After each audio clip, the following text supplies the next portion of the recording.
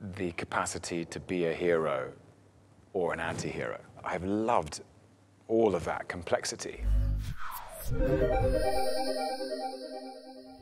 I auditioned for Thor over a quarter of my life ago. I remember thinking I should probably do some exercise because Thor is a very athletic character, so I did that. Did my camera test and put on the blonde wig and swung the hammer and had a go. For Outland! But I do remember on the piece of paper that I signed, it said the role of Thor/Loki. I thought, okay. Long story short, Chris Hemsworth is definitive in the role of Thor. I certainly think so. And the right decision was made on that day. I'm very glad that it went the way it went. What am I? You're my son. What more than that? The scene between Odin and Loki in the vault in the first Thor movie. I'll never forget doing that scene because I had such respect, and still do, for Sir Anthony Hopkins. And suddenly I was having to play tennis with him in a very emotional place, but he couldn't have been kinder. It's where Loki learns the truth of his lineage. I'm the monster parents tell their children about at night. And he decides to go it alone, sadly, for Loki, because it's not an easy journey he goes on. I said...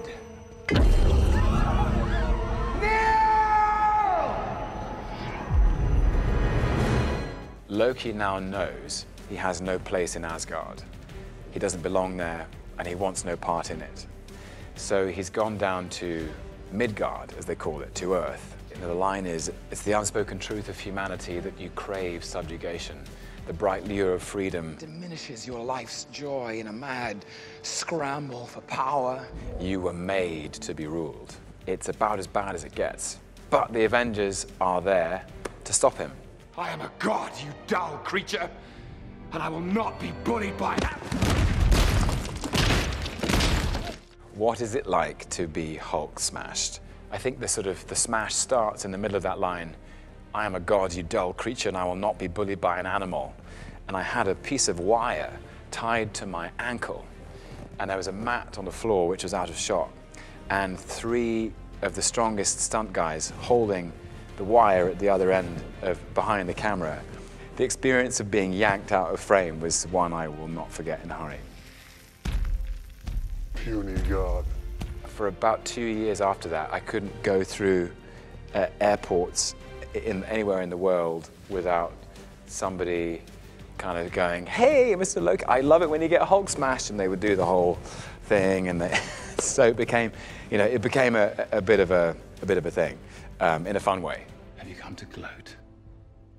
To mock? Loki, enough. No more illusions.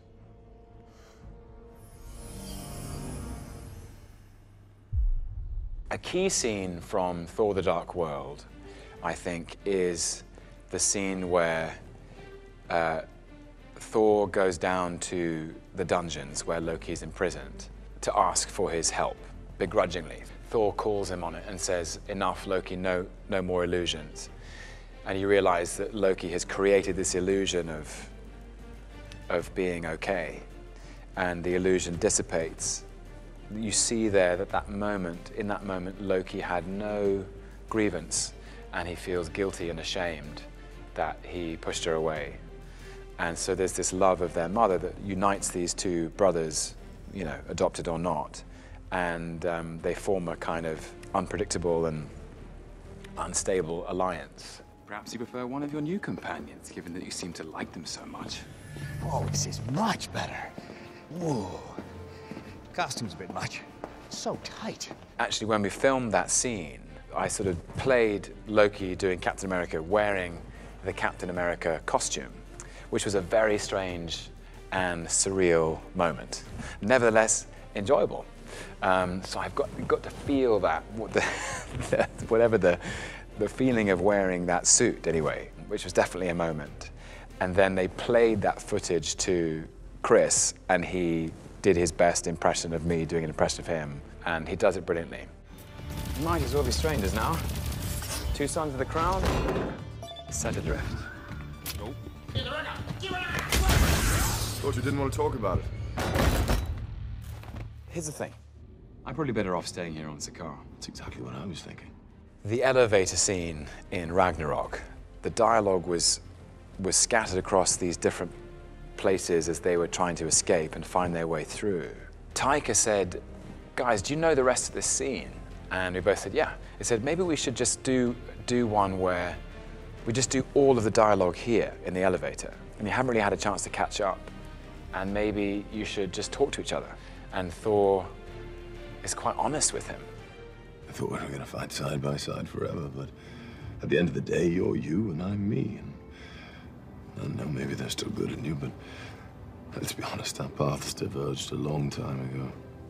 And I think it really affects Loki. He thinks, oh, actually, maybe I got this wrong. Maybe I did have a place in that family. Maybe this guy is my brother. But it was a really enjoyable scene because it was just a very quiet moment with Chris in a very calm space in a big, colorful, spectacular film. You will never be a god. Joe and Anthony Russo had said, this is one of the most important scenes in the film because it will help us, the audience, understand. If Thanos can take Loki out, he can take anyone out. And he does. The redemption of Loki as a character was achieved in that moment of sacrifice and catharsis. Risk his life to save his brother and call himself an Odin's son. And I saw this sort of perfect closure in a way. Prince of Asgard. Odin's son. And I remember Josh Brolin could not have been sweeter. He was so generous and walked into a room and he turned around and saw me come in and just broke into this big wide smile and opened up his arms and enveloped me in a big hug and said, I'm sorry, man. If it's all the same to you, I'll have that drink now. All right, get him on his feet. And I'll stand around posing up a storm later. When I think of Endgame, I think of the first scene we did, which was so surreal, where Robert Downey Jr., Chris Hemsworth, Chris Evans, Scarlett Johansson, Mark Ruffalo, and Jeremy Renner were all wearing the same costumes they had been wearing 7 years previously, including me. And we were in the same set, and we were all scratching our heads going, is this what's happened? Am I in Back to the Future too? I think the Hulk can't fit in the elevator. He smashes through the door on the ground floor in the lobby. In the melee, the Tesseract, also known as the Space Stone, rolls to Loki's feet and nobody's paying attention. And true to form, because he's the god of mischief, he mischievously picks it up and disappears in a puff of smoke. The timekeepers have built quite the circus. And I see the clowns are playing their parts to perfection. Big metaphor guy. I love it. Makes you sound super smart. I am smart. I know. Okay. Where does he go? When does he go? How does he get there? These are the big questions.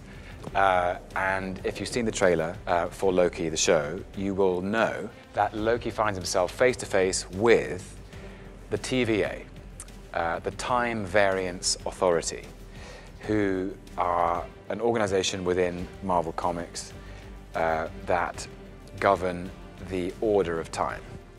You're not big on trust, are you? You can trust me. Loki, I've studied almost every moment of your entire life. You've literally stabbed people in the back like 50 times. I'd never do it again.